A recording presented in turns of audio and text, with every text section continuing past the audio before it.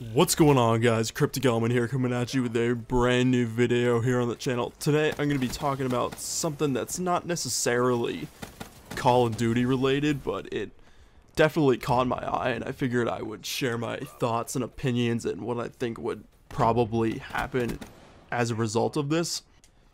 Now, what is this something that is not Call of Duty related? You probably already guessed by the name of the title. It is the fact that Battlefield 5 will be apparently set in a World War I time period setting. Now, that's not confirmed by EA or DICE or anybody, so take it with a grain of salt. It's not confirmed. It's not 100% going to be happening, but it's still in the realm of possibility that that series will be going from, you know, the Battlefield 4, which is set in the modern near future era, to the World War I, you know, trench warfare style type of game.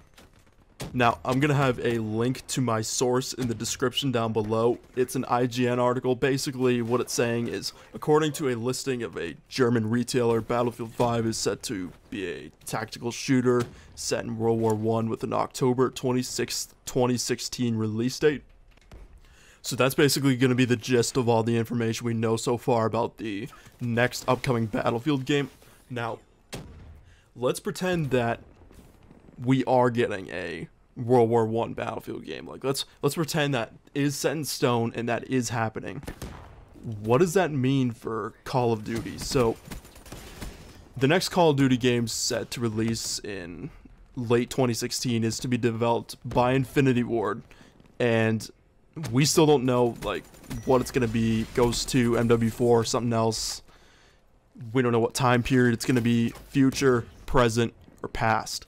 Now, going off what I have seen from the community's desires and wishes, it seems like people want a modern style Call of Duty or an old school Call of Duty set in like World War II or whatnot, just with boots on the ground and whatnot. Now, that's not necessarily my opinion. Like, my opinion on it is I don't really care about like what era it takes place in, future, modern, past.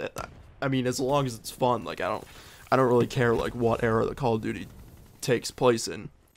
So, say that the next Battlefield title is set in the World War I era, and the next upcoming Call of Duty is not. It takes place in a modern near future era or future era.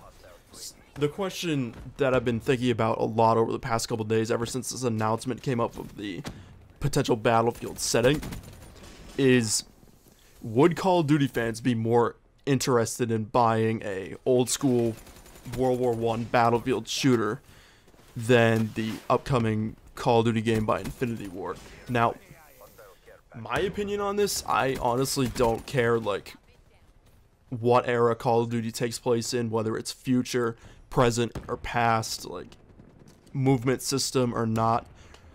Like, I honestly don't care. Like, as long as the game's fun, like, I'll love it. Like, I don't really have like a preference to it. Like, I like boots on the ground, I like advanced movement. Like, I really don't care, unlike some other people that I've seen through the community who are loud and clear that they do not want advanced movement, they want classic boots on the ground movement. And just that simple preference alone through the community could possibly affect the overall outcome of the upcoming Call of Duty game if we got a World War I Battlefield shooter.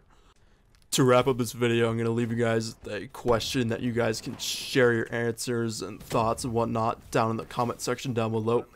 If the next Battlefield title is to be set in World War I and the upcoming Call of Duty game is not, it's to be set in the near future or future era, would you guys be more enticed or interested in buying the Battlefield game over the Call of Duty game if you're a strong believer in boots on the ground combat? Would you guys rather buy the new Battlefield game? Personally, I was already interested in buying the Battlefield game anyways because I'm a fan of not only the Call of Duty series but also the Battlefield series, so it's whether it's a World War I game or not, I was gonna buy it anyways. So if you guys did enjoy the video, don't forget to leave a like down below, subscribe if you're new to the channel. We're on the road to 100 subscribers here, and I'll see you guys in the next video. Cryptic Element, signing out.